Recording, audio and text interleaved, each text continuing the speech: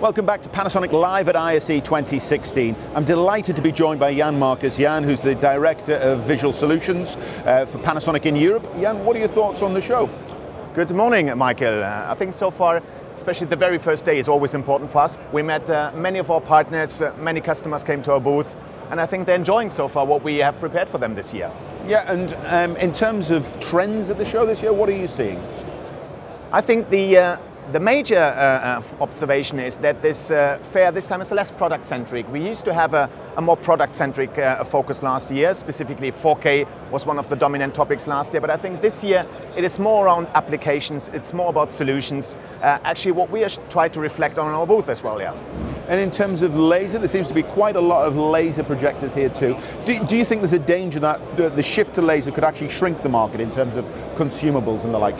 I think, Michael, that's a very good question. Obviously, Panasonic is one of the pioneers in laser technology, and important to say is, of course, what we're showing here on our booth is all our own technology, specifically the new high brightness laser projector, more than 20,000 lumen. But I think laser projectors give us access to new applications to solve solutions of our customers, especially where a maintenance-free concept is mandatory. And I think, frankly speaking, this will give us more opportunities than challenges, I think, yeah.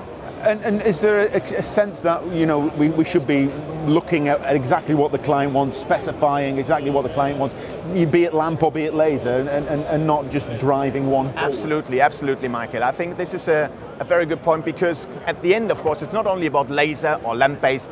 Both technologies have advantages. Obviously, Panasonic is offering both technologies, and I think that is really important to solve the customer's problem, yeah.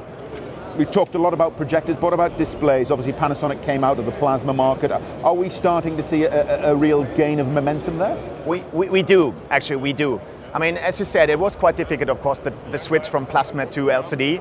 But even if what you can see at our booth at the moment is we put really a focus on our flat panels, whether it's here at our highlight corner with the robot application, but they're specifically in the case of flat panel, I think not only the product is in the center, it is also the application. And one of the new applications we show is Light ID, and that concept, of course, will, I think, revolutionize the digital signage market. And for that reason, I think it is more about the solution, more about the application than only the product, yeah. Yeah, we saw that yesterday on Panasonic Live at ISE, the Light ID application. It's very, very exciting.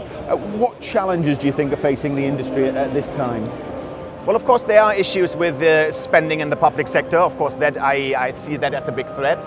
But on the other hand, of course, I think new forms of entertainment are being created with these new technologies available. And I think that gives us all a good reason to believe that the future is rather bright than foggy.